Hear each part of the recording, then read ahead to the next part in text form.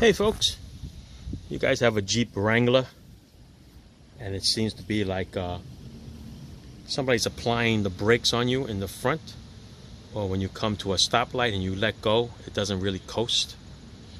Okay, I had changed the right front brake hose and caliper on this Jeep about 4 months ago, and look at this one. This one started to go too now. Look at that. Look at the white ash that's on this rotor, because it was heating up so hot. And right now it won't spin by hand. Okay, the problem is this brake hose. See that bracket right here? Okay, this bracket right here, it holds a lot of sediment and rust in there. Okay, now the bracket is already surrounding the hose already, just to hold it there.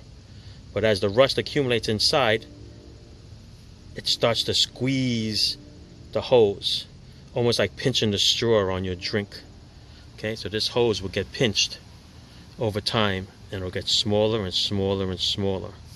So even though you're stepping on the brakes and you're forcing hydraulic pressure in to the caliper to step on the brakes, the problem is that it doesn't release back into the master cylinder as easily.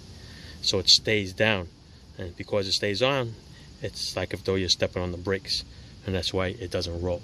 So this is the replacement one, the Duralast. Okay, and here's the bracket that I was telling you about.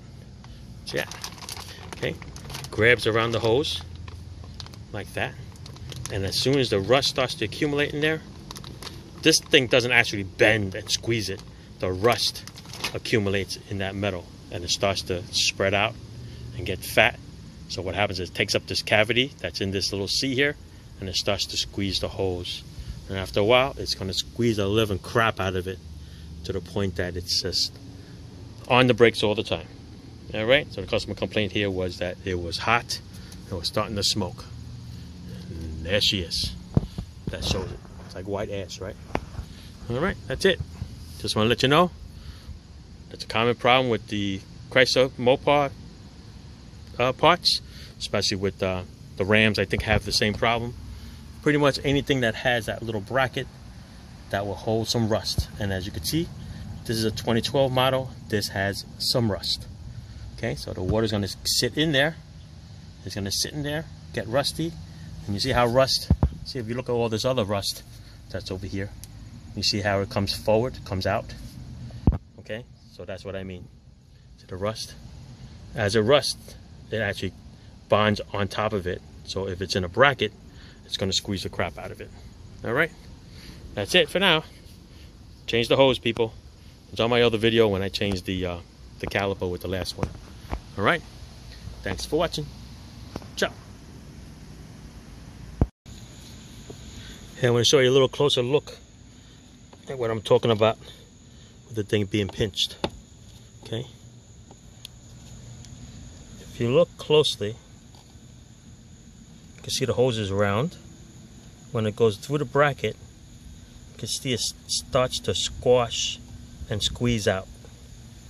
See, you would see it. Let's swing it this way, maybe a little bit more for you. Let's try it. Okay, you can see it. It's a little bit of rubber shown on this side. Then you see a lot of rubber as it starts to go that way.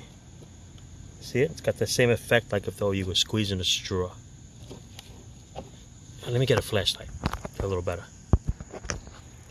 It'll be a little better. See how nice and round the hose is? It starts to get into this part of the bracket. You see it starts to squeeze out. And right there, that's probably where the problem is, right there. That thing looks like it's flat. See it? That is where the problem is. Okay?